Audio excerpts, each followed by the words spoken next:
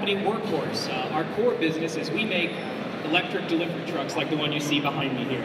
So this is your standard style frame rail delivery truck with a box on it, but it's got battery packs, electric drive, and an internal combustion engine, which makes it a hybrid that it can use to recharge its battery throughout the day. We have a few big partners that we're working with and selling these trucks to right now. Most notably, UPS has about 150 of these trucks on the road right now.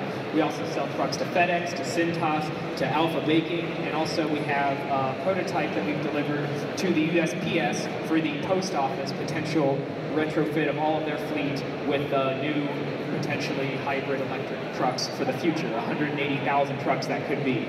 But today we're talking about the Horsefly delivery drone, which is the big reason you're all here. Now the Horsefly drone integrates with the top of our electric delivery trucks.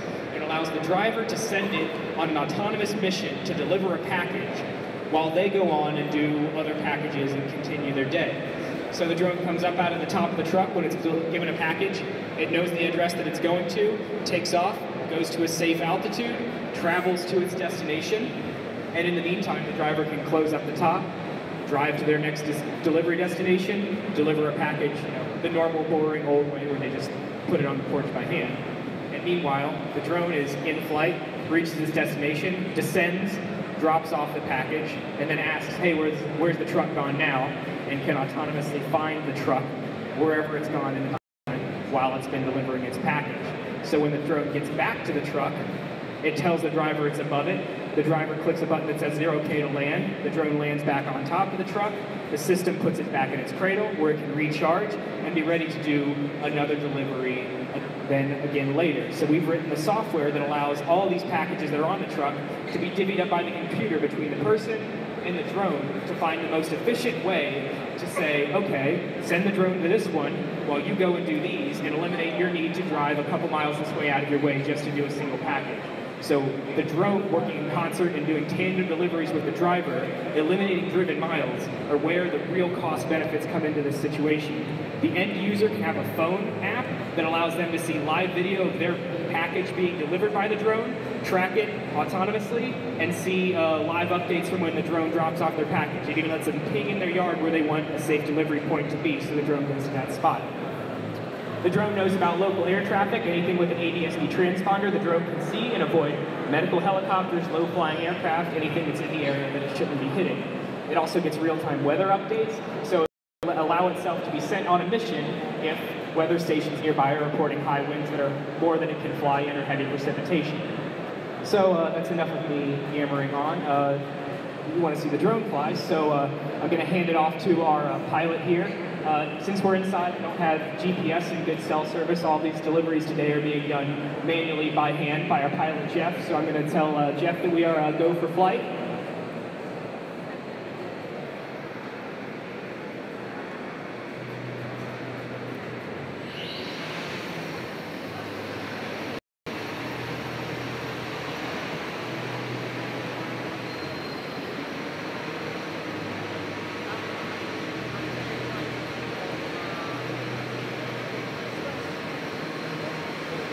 So the first thing that Jeff's going to demonstrate for you today is what we call a winch delivery. So this is a system that we've got on the drone that allows the package to be on a string inside the cage there. So when the drone descends to a safe altitude, it can then winch the package down the rest of the way to the ground and stay out of reach of, say, pets, children, anything that would disrupt the drone if it were to come into the area in a residential place.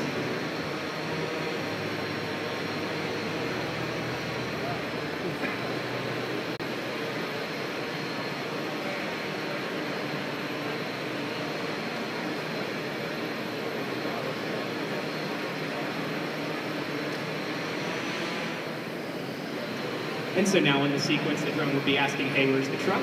And then if the truck's moved elsewhere, the drone would fly to where the truck is then and tell the driver when it's arrived.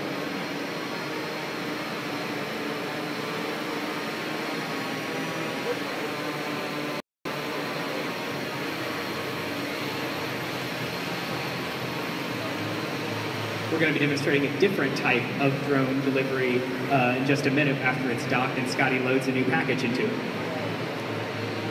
On the screens, you can see a live video feed from the drone, and this is an indication of what someone sitting either in the truck or in one of our call centers that we could set up to monitor these drones would see, which is a live feed of what the drone's seeing, and you know, keep an eye on what's going on out in the world. Here we see the truck's delivery system of the drone and putting it back in its cradle.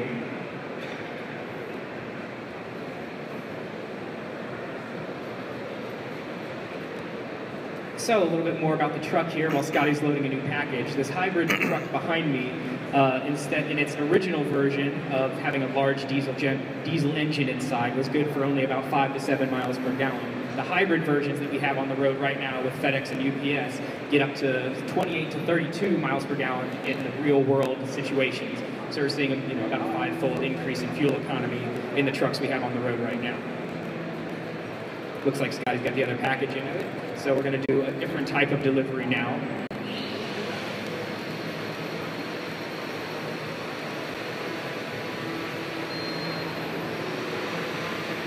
So now what Jeff's going to demonstrate is if you have an area that has, such as a hospital that has an actual helicopter landing pad, or somewhere that has an area appropriate for the drone to actually land in, when the drone goes to deliver a package, it can actually descend and land on the ground and then leave the package behind as it takes off. And this means that you don't need to winch it down to the ground, and you can have a nice, safe, easy drop of the package in such a location.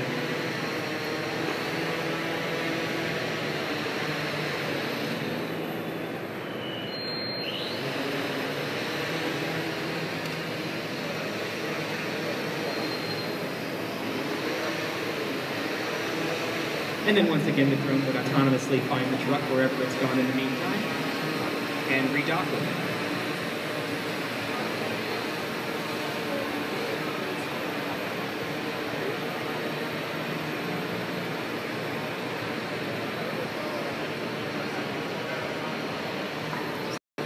So, now the drone's back in the truck. We're going to do a little Q&A session up here. And the question is, what's the range on the drone? So the drone's got about enough battery for a 30-minute flight time. So, and as long as